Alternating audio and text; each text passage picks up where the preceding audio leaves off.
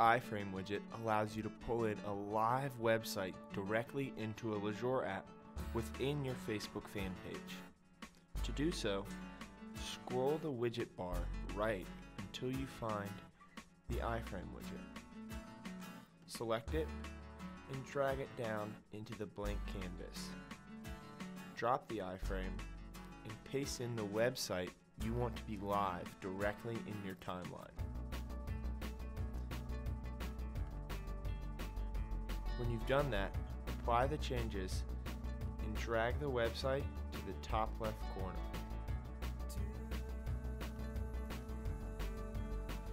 Scroll down the page and grab the bottom right hand corner to extend it.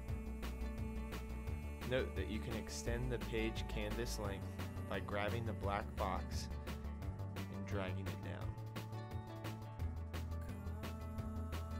If your website is too large for the 810 pixel width that Facebook allows in custom apps, hover over the iFrame widget that you just installed, click the gear, and enable scroll bars.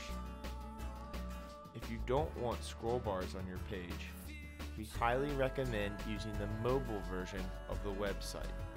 For example, instead of CNN.com that would require scroll bars, m.cnn.com, the mobile domain, will render perfectly in the 810 pixel canvas.